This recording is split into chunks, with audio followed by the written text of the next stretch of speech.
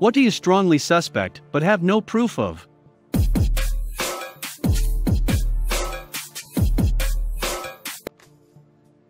That a relative is a CIA agent. She was in the Peace Corps, Vietnam era. Ever since she's been a world traveler, somehow able to drop her work and go hiking the Spanish version of the Appalachian Trail or otherwise go to exotic locales. Sometimes she came back with injuries. I fell as we were climbing some rocks.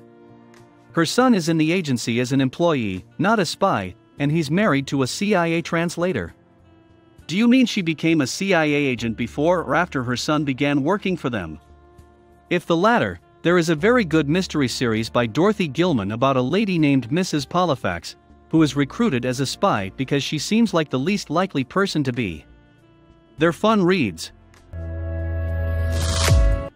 I believe my grandmother was a serial killer. She was married 7 times, each ending in a sudden death.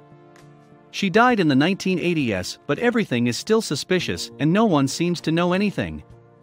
I did find an article about her when she came to the US where her first husband died defending her after her ex-boyfriend climbed in her window in New York City.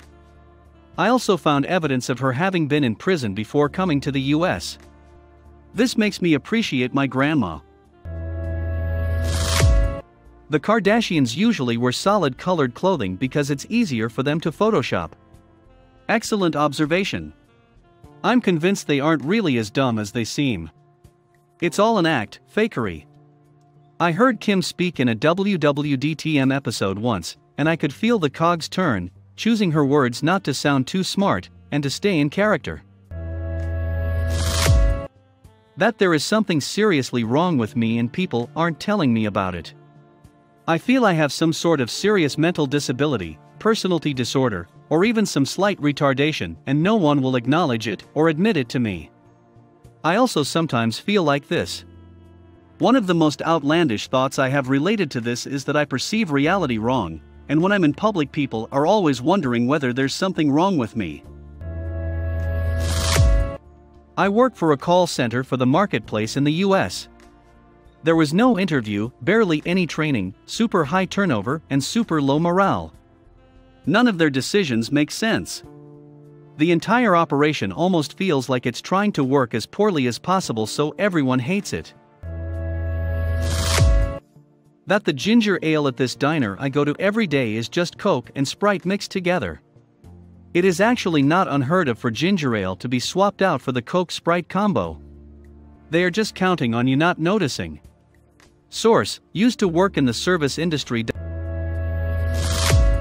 I think my local newspaper and news stations make up fake Facebook profiles to post inflammatory statements in the comment sections of their news releases. There are frequent commenters whose profiles have a basic name, no friends, random intonation friends, basic profile information, and only one profile picture who will make some outlandish comment that starts a war. Some zoos have empty exhibits and just claim the animal is in there, you just never see them. Somewhat unrelated. I was just thinking how cool a nocturnal zoo would be. Only open at night, and they specialize in species that only are awake at night. That'd be sweet. Probably no business, but cool nonetheless. Check out Singapore's night safari. That a lot of businesses in my hometown are just money laundering operations. 25 nail salons in a town of 70,000? 3,000 square foot DVD rental shop in the best block of downtown where commercial rents are very high? Dozens of $10 barber shops sitting empty all day but remaining open? Red flags all around. Love this one. There's some sort of metaphorical goggles you can put on, and you'll just look around somewhere and see things slightly out of perspective, and it just stands out. Like seriously, when have you ever seen someone walk into a mattress store? And yet I've accepted the fact that they're so common and haven't thought twice about it. Edit: obviously I'm not convinced all mattress stores are scheming money laundering operations, it was just an example, and I found it interesting. I'm just saying go outside without your personal bias or normal behavior, you might see something new. That my brother stole and sold all my DS3 games for weed money. They were in a black case and one day they were gone, case and all. I still haven't beaten Pokemon Conquest, sad face. Edit, I am shocked at the amount of people that have also had this happen to them, sad face. It breaks my heart a sibling parent uncle would steal from a family member like that, and I hope you all have all the games cards records that you could ever want now with no one to steal them. My uncle stole my N64 for drugs when I was a kid. He told me that his friend borrowed from him, but it never came back. In my city something bad is about to happen. I see a lot of mansions on sale, and houses with good location too. I think rich people know something that the rest of the people don't. Pretty paranoid, sorry.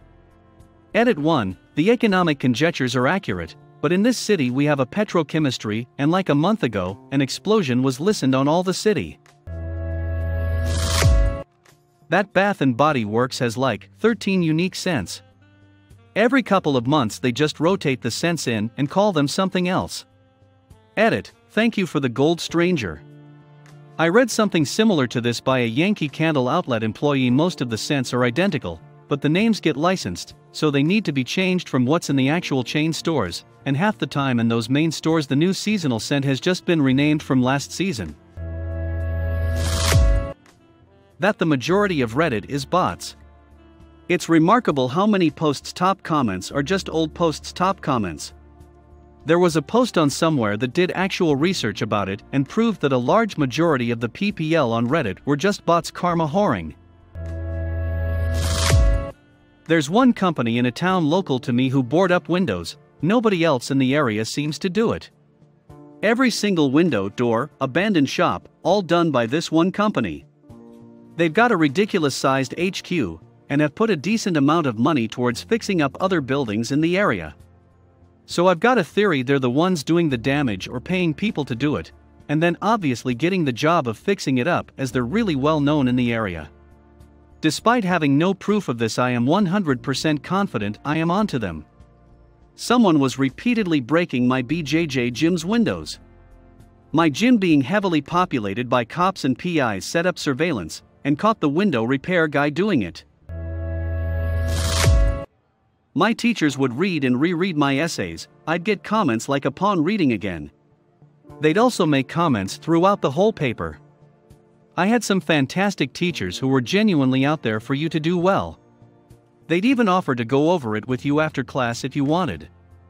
Yeah, my sister is a final year of school in our country state teacher, and she is really passionate about her work, so she takes the marking seriously. Sometimes she'll be staying at my house and marking papers, and we sit and have discussions about whether they've earned 2 or 3 out of 4 points for X question based on the criteria. Some of their writing is so terrible she'll pass it on to me, a primary school teacher, and we'll try to figure out what it says. That's some Canadian guy who owns an antique shop that I bought a camera from in April recognized me. He acted flustered when I came in, and I came back the next day to make my purchase. He sold me the camera for what I thought was a reasonable price and threw in an owner's manual in near perfect condition.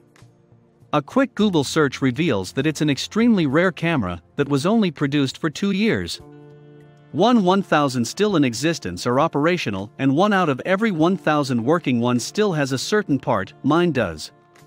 This guy's whole shop was based around antique cameras, and my dad talked shop with him for a while, and he even explained to me how to find film or modify some for my camera. He knew what he was selling me and lost a lot of money on the transaction. I even got it appraised to confirm my suspicions about what it was.